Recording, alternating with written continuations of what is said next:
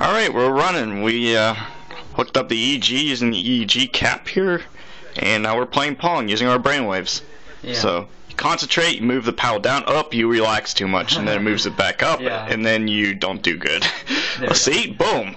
Yeah. So it's proportional control based on the alpha waves of the user. So when you call sorry. it's okay. So we're getting a really good EEG signal here, and wait, let me relax. You gotta relax. There you go. So yeah, with minimal training, anybody's able to pick this device up and start playing Pong. Concentrate. You gotta concentrate, dude. There you go. Oh! Sorry. You gotta relax. Relax.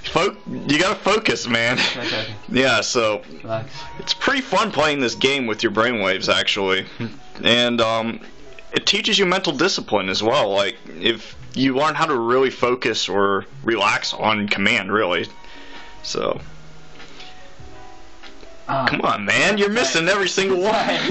Wait, no, let me relax. You're making me nervous. You can't relax. You gotta do this under pressure. Come on, man. Relax. Oh, too much. Dude, I can't control it. They're nice. Okay. I got it. Oh, by the way, that spikes you see there are the eye blinks. Yeah, you got it, dude. Okay. Oh, you made it. I just killed myself. Oh, and now you lost your connection because you twitched your head too much. Oh, okay.